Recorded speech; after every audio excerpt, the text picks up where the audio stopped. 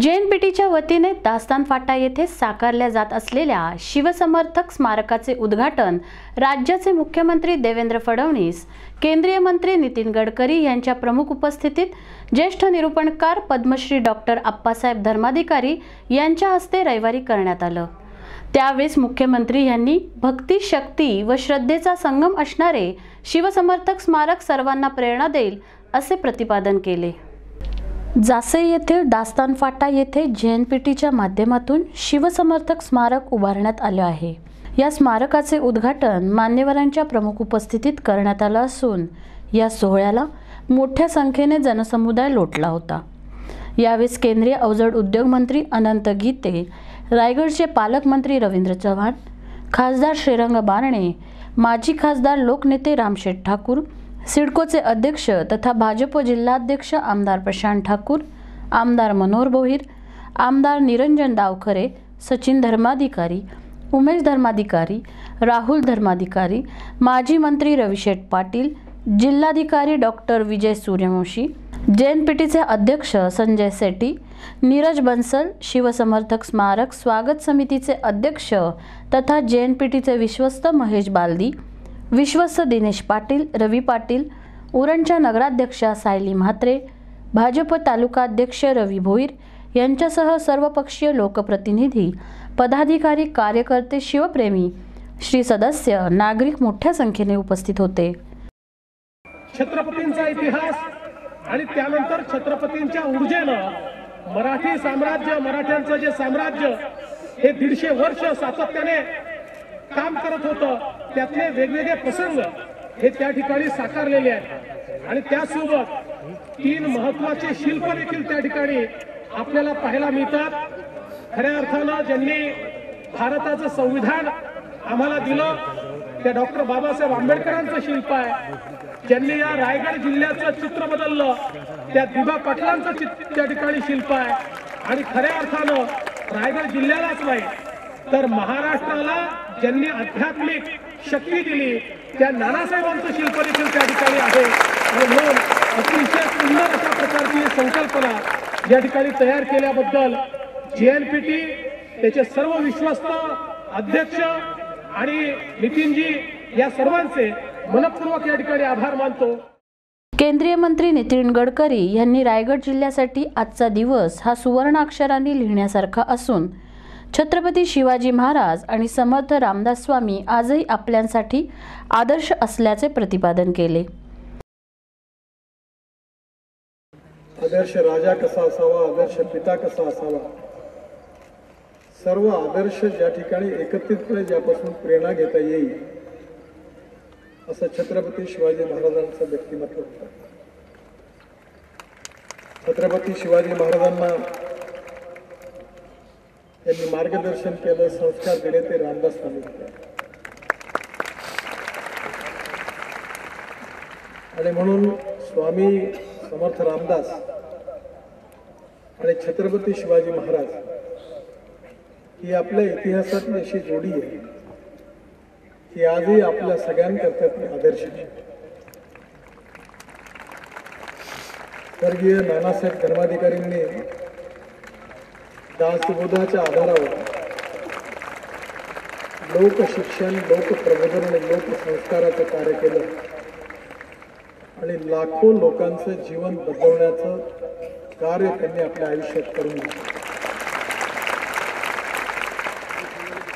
त्यांचा हाच वारसा पुढे घेऊन पद्मश्री अप्पासाहेब धर्माधिकारी देखील हेच कार्य करत आणि म्हणून आज छत्रपती शिवाजी महाराज आणि रामदास स्वामी यांचं स्मारक असणाऱ्या या भव्य वास्तूचं उद्घाटन अप्पासाहेबांच्या हस्ते होत आहे। याचा मला अतिशय आनंद, समाधान आणि अभिमान आहे।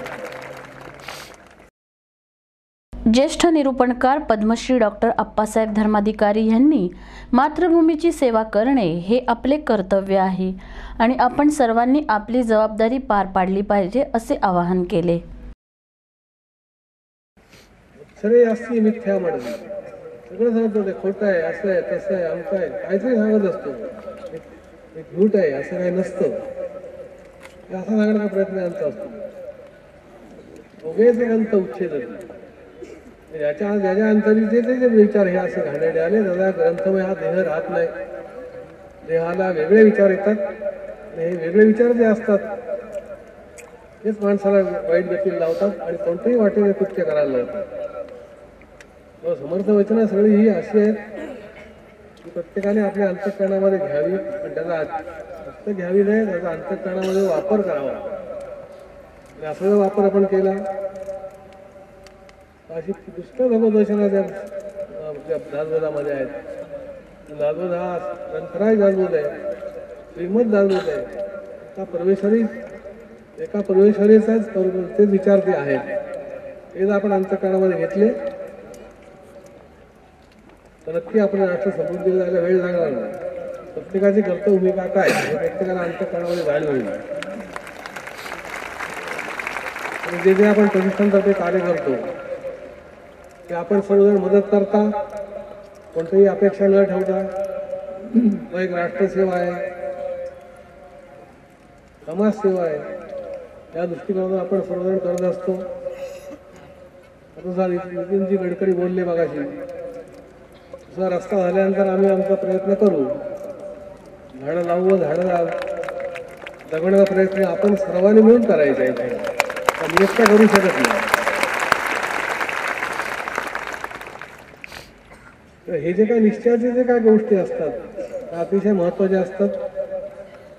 आणि तो निश्चय होणं कोणत्याही गोष्टीचा आणि तो सिद्धीत जाणं हे फार महत्त्वाची गोष्ट असते. तसेच उरण तालुक्यातील अनेक कामे केंद्रीय मंत्री नितीन गडकरी आणि मुख्यमंत्री देवेंद्र फडणवीस यांच्या पाठबळामुळे साकारली आहेत. आता उरण रायगडसह महाराष्ट्राला भव्य दिव्य शिवसमर्थ स्मारक लाभले आहे. हे सर्वांसाठी अभिमानास्पद असे आहे, असे JNPTचे विश्वस्त तथा शिवसमर्थक स्मारक स्वागत समितीचे अध्यक्ष महेश बालदी यांनी केले. गडकरी साहेब, शिवसमर्थ स्मारक बनवण्याची प्रेरणा ही संकल्पना जेव्हा तुम्हाला सांगितली तेव्हाच सन्माननीय आप्पासाहेबांकडे जाण्याचा योग आला आणि त्यांना ही संकल्पना सांगितल्याबरोबर त्यांनी सांगितलं बनवलं पाहिजे. पुन्हा गडकरी साहेबांना सांगितलं, साहेब आप्पासाहेबांनी सांगितलंय बनलं पाहिजे. आणि ही मूळ संकल्पना त्यांची, तुम्ही त्याला पाठबळ दिलं आणि आज महाराष्ट्रातलं पहिलं शिवसमर्थ स्मारक JNPT उभं राहतं. साहेब, आयुष्यामध्ये अनेक गोष्टी होतील, तुमच्या हातून तर अनेक गोष्टी झाल्या की ज्याचा दाखला समाज पुढची 50 वर्ष देणार आहे. भगीरथाची गंगा शुद्ध करण्याचं काम गडकरी साहेब तुमच्या हातून झालं. बद्रीनाथ, केदारनाथ त्या ठिकाणी 4 माही रस्ते बनवण्याचं काम तुमच्याकडून झालं.